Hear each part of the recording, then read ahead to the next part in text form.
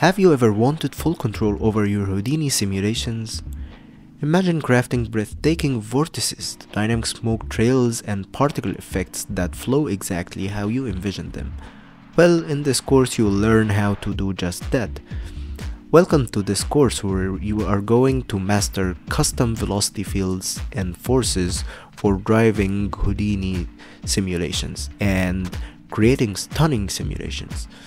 Whether you're working with particles, smoke, or flip fluid simulations or any other volumetric effects, this course will teach you how to create custom velocity fields and forces that bring your simulations to life. I am Anas Ala and I have spent years perfecting simulation techniques in Houdini, and in this course I will take you step by step through some of the most powerful techniques, including creating a stunning ocean vortex effect with custom velocity field.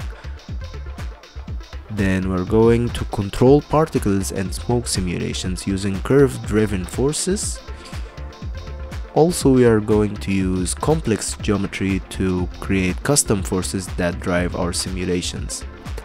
Then we're going to develop object-based forces, like the particles toward effect. Then we're going to learn how to create axis-related forces. In this course, we will apply all of these velocity volumes using volume DOPs, point clouds, and a lot of other techniques, and this is all for precise motion control.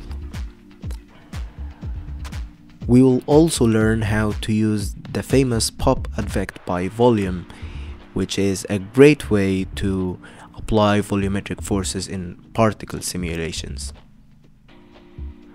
This course is perfect for intermediate to advanced Houdini users or visual effects artists, or even technical directors, motion designers, and anyone looking to level up their simulations. By the end of this course, you will have the skills to create jaw-dropping effects that stand out in professional visual effects and motion graphic projects. So what are you waiting for? Enroll now and let's start mastering Houdini simulations together.